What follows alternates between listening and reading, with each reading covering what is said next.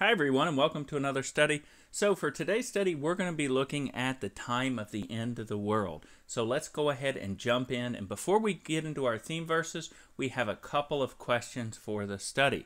We need to know what our options are. We need to be informed. Luke 17:24, by faith Moses, when he became of age, refused to be called the son of Pharaoh's daughter, choosing rather to suffer affliction with the people of God. That's option A. Than to, option B, enjoy the passing pleasures of sin. Okay, and so the next question is the cost too great for you? This is a question that really needs some consideration. Luke 14:28, for which of you intending to build a tower does not sit down first and count the cost, whether he has enough to finish it, lest after he's laid the foundation is not able to finish it, all who see it will begin to mock him, saying, this man began to build a tower and was not able to finish it. Verse 33, so likewise, whoever of you who does not forsake all that he has cannot be my disciple. Salt is good, but if the salt has lost its flavor, how will it be seasoned? It is neither fit for the land nor for the dunghill, but men throw it out. He who has ears, let him hear. So let's jump into our theme verses then, and the idea here is in the face of destruction, which is now occurring, seek God. Isaiah 37:1, and so it was when King Hezekiah heard it, he tore his clothes, covered himself with sackcloth, went into the house of the Lord. Then he sent Eliakim, who was over the house, Shebna the scribe, and the elders of the priests, covered with sackcloth, to Isaiah the prophet, the son of Amos. He said to him, thus says Hezekiah, this day is a day of trouble and rebuke and blasphemy, for the children have come to birth, but there is no strength to bring them forth. Therefore, lift up your prayer for the remnant that is left. Isaiah 66:7, before she was in labor, she gave birth. Before her pain came, she delivered a male child. Who has heard such a thing? Who has seen such things? Shall the earth be made to give birth in one day, or shall a nation be born at once? For as soon as Zion was in labor, she gave birth to her children. Shall I bring to the time of birth and not cause delivery, says the Lord? Shall I who cause delivery shut up the womb, says your God? Okay, so for the first point, the world economy is crumbling and there is widespread civil unrest. Revelation 16:12, then the sixth angel poured out his bowl in the great river Euphrates, and its water was dried up, so that the way from the kings from the east may be prepared. The kings of the east are God and Christ. Psalms 48:4, for behold, the kings assembled. They passed by together. They saw it, and they marveled. They were troubled. They hastened away. Fear took hold of them, and pain as a woman in birth pangs, as when you break the ships of Tarshish with an east wind. Again, the destruction of the world economy. Matthew 24:7, for nation, ethnos, will rise against nation, so we have internal strife, and kingdom against kingdom. We have countries at war. There will be famines, pestilences, and earthquakes in various places. All these are the beginning of sorrows. Jeremiah 49:3, against Damascus, Hamath, and Arpad are shamed, for they have heard bad news. They are faint-hearted. There is trouble on the seas. Seas are peoples. It cannot be quiet. Damascus has grown feeble. She turns to flee, and fear has seized her. Anguish and sorrows have taken her like a woman in labor. Moving on to the next point, your former brethren, your church family, and your actual family will hate you and cast you out. Isaiah 66:5, hear the word of the Lord, you who tremble at his word. Your brethren who hated you, who cast you out for my name's sake, said, let the Lord be glorified, that we may see your joy. But they will be ashamed. Matthew 10:34, do not think that I came to bring peace on the world. I did not come to bring peace, but a sword. For I have come to set a man against his father, a daughter against her mother, a daughter-in-law against her mother-in-law, and a man's enemies will be those of his own household. Matthew 24:9, then they will deliver you up to tribulation and kill you, and you will be hated by all nations for my name's sake. And then many will be offended and will betray one another and will hate one another. Okay, you will lose everything for the truth. Hebrews 10:32.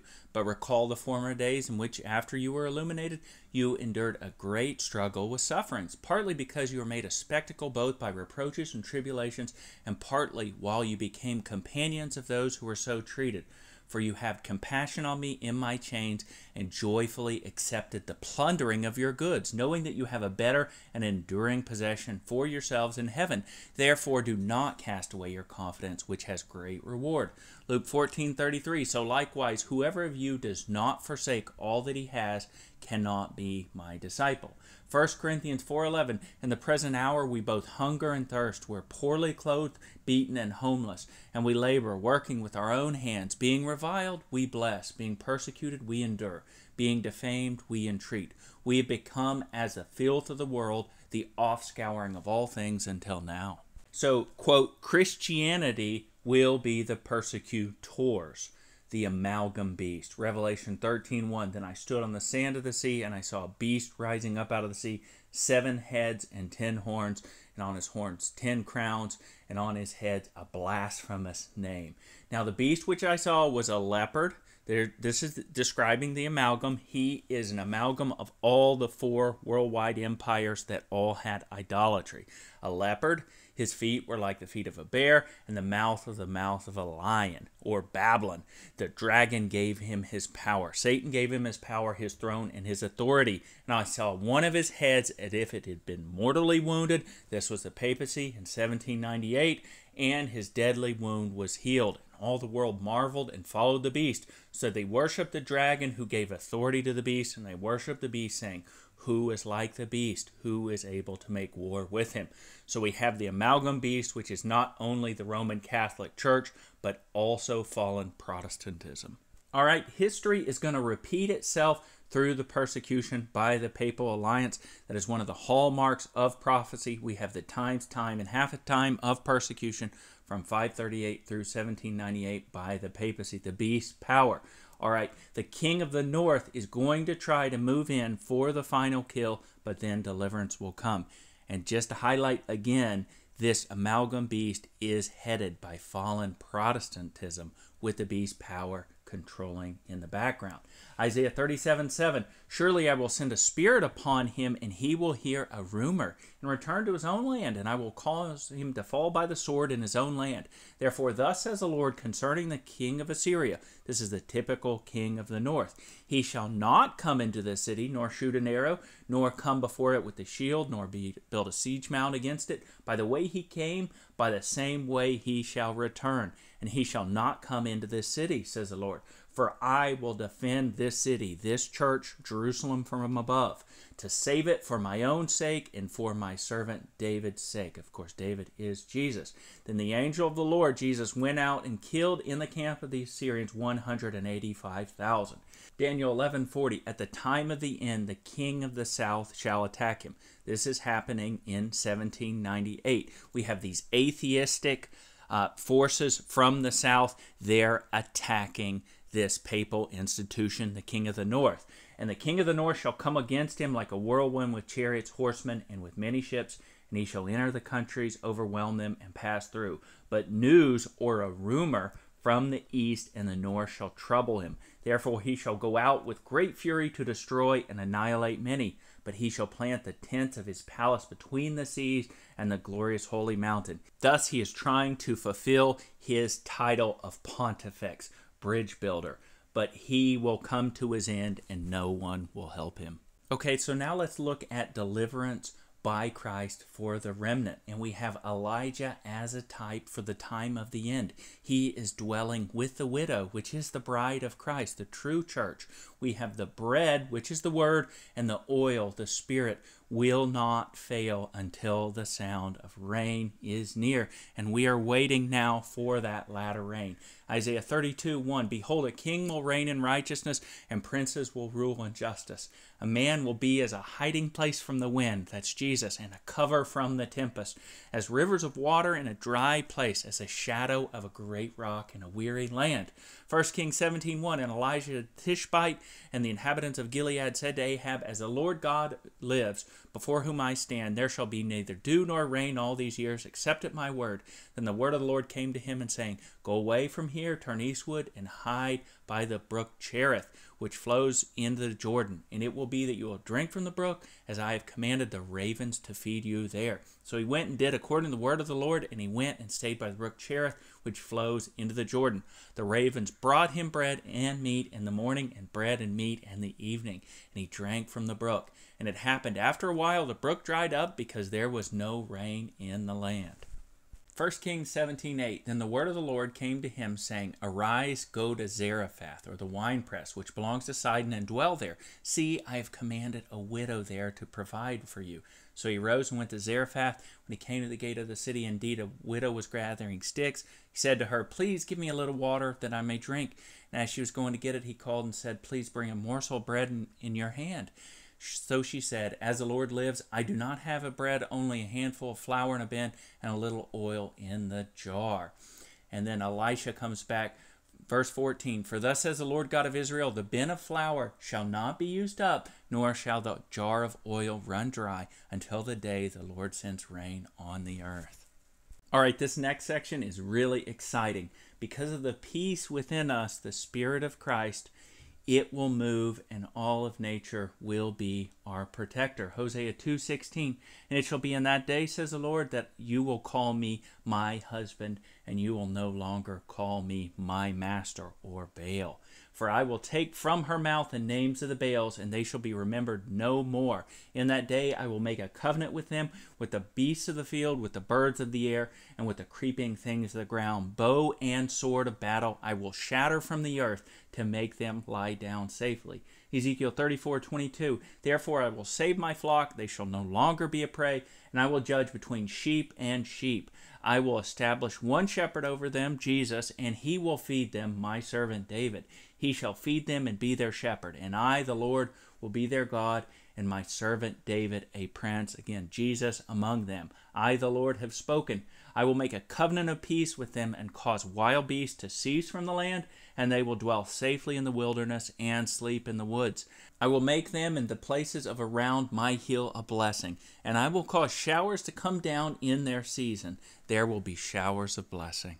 Isaiah 66:24, It shall come to pass that before they call, I will answer, and while they are still speaking, I will hear. The wolf and the lamb shall feed together, the lion shall eat straw like the ox, and dust shall be the serpent's food. They will not hurt nor destroy in all my holy mountain. Okay, so let's talk briefly about the synagogue of Satan. Unfortunately, they are going to be deceived until the very end, which is the harvest. And they will keep evangelizing or buying and selling even after the close of probation. Luke 17:26, And as it was in the days of Noah, so it shall also be in the days of the Son of Man. They ate, they drank, they married wives, they were given in marriage until the day Noah entered the ark, the flood came and destroyed them all. Likewise it shall be in the days of Lot. They ate, they drank, they bought, they sold, they planted, they built.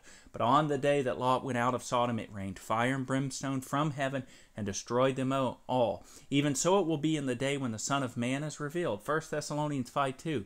For you yourselves know perfectly the day of the Lord comes as a thief in the night. But you, brethren, are not in darkness, so the day should overtake you as a thief.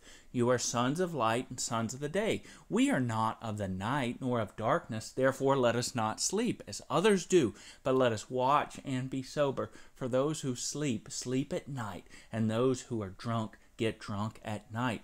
Revelation 13:6, He causes all, both small and great, rich and poor, free and slave, to receive a mark on their right hand or on their foreheads. And no one may buy or sell, we look at Isaiah 55:1 to see what that means, except one who has the mark or the name of the beast or the number of his name. All right, for the last slide, I make an appeal to you. If you have been Laodicean in your personal life or you are participating in a church that is Laodicean, it's not too late to disembark. Do it now before probation closes. Matthew 19:16. Now behold, one came to him and said, Good teacher, what shall I do that I may have eternal life? He said to him, Why do you call me good? No one is good but one, that is God. But if you will enter into life, keep the commandments.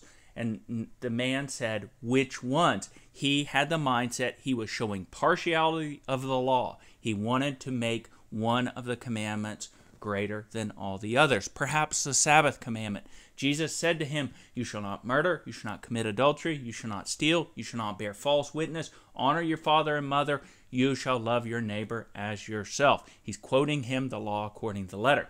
The young man said to him, All these have I kept since my youth. What do I still lack? Jesus said to him, If you want to be perfect, go sell what you have and give to the poor, and you will have treasure in heaven, and come and follow me. That is the law according to the Spirit. Verse 22, but when the young man heard that saying, he went away very sorrowful, for he had great possessions. Then Jesus said to his disciples, assuredly I say to you, it is hard for a rich man to enter the kingdom of heaven. And again I say to you, it is easier for a camel to go through the eye of a needle than for a rich man to enter the kingdom of God. When his disciples heard this, they were greatly astonished, saying, who then can be saved? But Jesus looked at them and said to them, with men this is impossible, but with God all things are possible. So I finished this study really briefly off by saying, is the tower construction too much for you? Because you are not going to be saved in the Laodicean condition. Christ and Belial cannot live in our hearts together. If you do not die to self and you do not live for Christ, you will not be saved. You might as well go into the world and enjoy sin for a season. Blessings to you in the name of Jesus.